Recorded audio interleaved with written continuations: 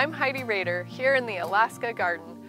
I'm an associate professor of extension with the University of Alaska Fairbanks, and I'm going to talk all about growing vegetables, flowers, and berries productively and sustainably in Alaska. Currants are not a mainstay for most of us in the US. I first heard about the berry from my grandma in Anchorage. She was fanatical about them and about currant jelly specifically, but I didn't really appreciate them until later in life when I took a berry class from Dr. Pat Holloway at the University of Alaska Fairbanks Extension. Importantly, I learned to identify wild currants. This is a key first step when picking wild berries, particularly if there is a poisonous berry that is a similar color. There is, and it is baneberry. Wild currants can also be mistaken for highbush cranberries. Unlike highbush cranberries and lowbush cranberries, which are too tart for me to want to eat fresh, I like fresh currants. Highbush also have a large seed you have to spit out. I like to make syrup and jelly with both highbush cranberries and currants. You can make currant jam, but it's not easy. I prefer eating red currants fresh to black currants because their skin is much thicker. However, black currants have even higher antioxidant and vitamin C levels than red currants. 6 species of black and red currants are native to Alaska. The genus is Ribus. I've never seen them in quantity enough to pick many in the wild, but that may change along with the climate. In the wild, I find currants in the understory of forested areas, so unlike many berries that prefer full sun, you can grow currants in partial shade. Dozens of varieties of currants can be grown in gardens and on farms. They come in a range of colors: black, red, golden, pink, and white. Many of these varieties or cultivars may never have been formally trialed in Alaska. Even if they were trialed at one point, the formally trialed varieties may no longer be widely available for various reasons. Plus, our winters may have warmed enough to allow other varieties to thrive that didn't before. According to the Alaska Garden Helper, Fairbanks may be transitioning from a Zone 2B to Zone 4A by 2039. It's always a good idea to talk to local berry farmers or visit botanical gardens to see which berry plants and perennials do well in your area, and to taste different varieties if you can. Gooseberries are also in the Ribus genus. They are spiny, which makes them much less pleasant to grow and harvest in my opinion. However, their grape-sized berries may convince me to grow them someday. Depending on the growing conditions in your region of Alaska, several important factors must be considered when starting a currant patch and choosing which variety to grow. These factors include taste, productivity, cold hardiness, ripening period, and disease resistance. Red currants, Jonquille ventettes, Red Lake, Rivada, and Viking are widely available. Jonquille ventettes has been touted as one of the best tasting and most productive varieties by nurseries. It is also early to ripen. However, according to the Alaska Master Gardener Manual, it is not well suited to coastal Alaska. On the other hand, I have seen it recommended for southeast Alaska elsewhere. I have seen Red Lake grown in interior Alaska. Rivada and Viking have been recommended for southeast Alaska. Alaska Berries in Kenai recommend Swedish black currants as well as the red currants, Red Lake and Holland Longbunch. Holland Longbunch appears to be less widely available than other cultivars. However, Alaska Berry sells that variety at their farm. For black currants, Swedish Black, Consort, and Crandall are widely available and have been recommended for Alaska.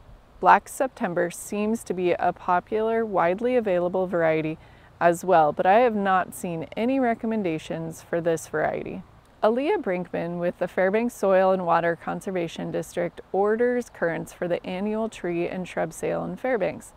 They sold American black currants in 2018, and gardeners reported that they did well.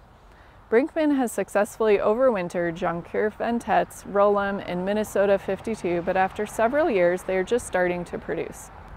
Oregon State University Extension recommends Ben Sirac and Titania for black currants as well, and the red currants Cherry Red, Jonquille ventettes, Perfection, Red Lake, Rivada, and Wilder. I always like to see what OSU recommends for varieties, since the Pacific Northwest is one of the primary producing regions in the nation. OSU performs extensive variety trials, whereas in Alaska, formal variety trials for berries is quite limited. Currant plants can be found on farms, botanical gardens, and nurseries across Alaska. Some nurseries in Alaska will ship plants, Bare root berry plants are often available at local soil and water conservation districts' spring tree and shrub sale. You can also order them online from a company that ships to Alaska. It's best to plant currants in the spring or fall. You'll want to find a sunny spot with some afternoon shade, particularly in areas of Alaska where it gets hot, like Fairbanks. Plan on spacing red currant plants about 3 to 4 feet apart in row and black currants 4 to 5 feet apart in row. Rows should be spaced 8 to 10 feet apart. Currants prefer well-drained soil with plenty of organic matter. According to Oregon State University Extension, currants prefer a pH of 5.5 to 6.5. They recommend fertilizing each plant with half of an ounce of nitrogen in year 1, half an ounce of nitrogen per plant at bud swell in the spring, and more is needed in year 2, a little more in the 3rd year, half an ounce at bud break, and half an ounce in mid to late June in the 4th year. Mulching with wood chips or other organic matter will also help the currant bushes. Pruning is essential to maximize production. Techniques will vary depending on how old your plant is, as well as if you're pruning red or black currants. Red currants produce most on 2- and 3-year-old wood, while black currants produce most of their fruit on 1-year-old wood. For red currants, you're shooting for 9 to 12 main canes and an equal mix of 1-, 2-, and 3-year-old canes. For black currants, your goal should be 10 to 12 canes per bush, with half that are 1-year-old shoots and the rest 2 to 3-year-old canes. Anything older than 3 years old should be pruned, as well as the weaker new growth.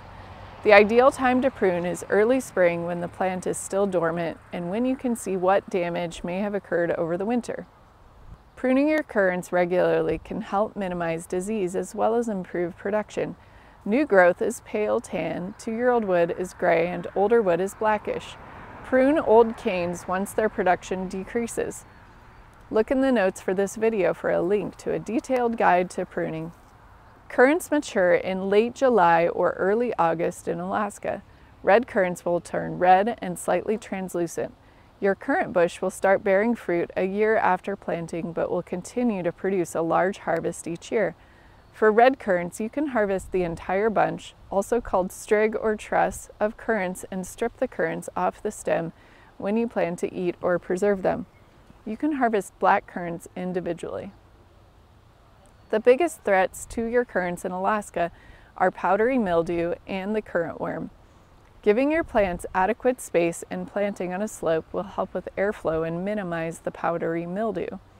Alexandria Wenninger, entomologist at the University of Alaska Fairbanks Cooperative Extension Service, says the currant worm, also known as gooseberry sawfly, seems to affect red currants the most, followed by white currants, and with minimal impact on black currants. She suggests watching the leaves for eggs all summer long. She instructs, turn the leaves over and look for little rows of eggs on the ribs under the leaf. If there are only a few eggs, scrape them off with your fingernail, but if it's a long string of eggs on multiple veins, pluck the whole leaf off and toss it.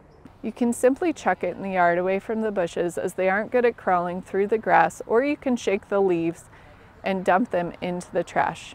One of my favorite ways to use currants is in a mixed red berry syrup.